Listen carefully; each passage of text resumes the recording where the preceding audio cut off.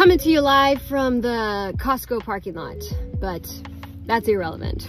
I wanted to share some truth with you today, something to get you pumped for a new day. It's a new day and it's gonna be a good day because Psalm 118:24 says, "This is the day that the Lord has made. Let us rejoice and be glad in it." No matter what we face today, we can walk through it with joy and with hope. No matter what our circumstance is, who God is and what He has done for us through Jesus never changes. That's unshakable. His truth, His promises never change. So we can have joy that is unshakable. And today is a new day with new opportunities for God to use us, for God to grow us closer to Him.